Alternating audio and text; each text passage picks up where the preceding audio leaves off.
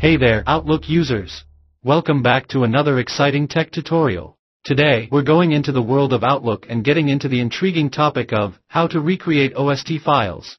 Whether you accidentally deleted your OST file or just need to start fresh, we've got everything covered with 2 go-to methods. Also, we will introduce you to a top-notch tool that can handle OST file recovery like a pro. So, without any delay, let's get to it. Method 1. Deleting OST files. This method includes the good old delete and refresh technique. Here is how you can easily recreate OST files in Outlook. Exit the Outlook application. Go to the control panel and open the Mail settings. You'll find a window called Mail Setup Outlook.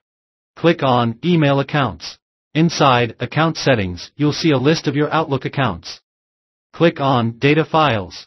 Find the OST file you want to recreate, then click on Open File Location to locate it. Right-click on the OST file and choose Delete.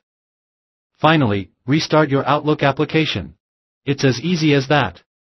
Outlook will create a fresh OST file for you.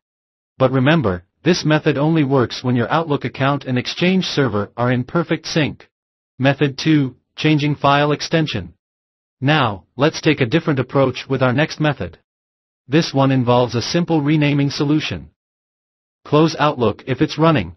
Head to File Explorer and click on the View menu. Enable File Name Extensions. Locate your OST file and right-click on it. Time for a rename. Change the file extension so that it ends with .bak. Restart Outlook. Outlook will rebuild your OST file and start syncing your messages from the server's mailbox. That's how you can recreate your OST file with a simple name change.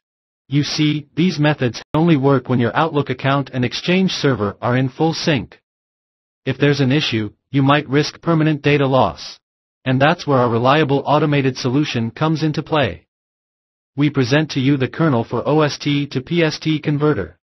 This tool is like the savior of OST file recovery.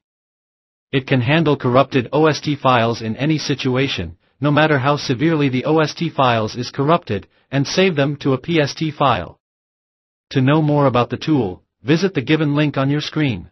Also, don't forget to like, subscribe, and hit that notification bell to stay updated with more tech tips and tricks.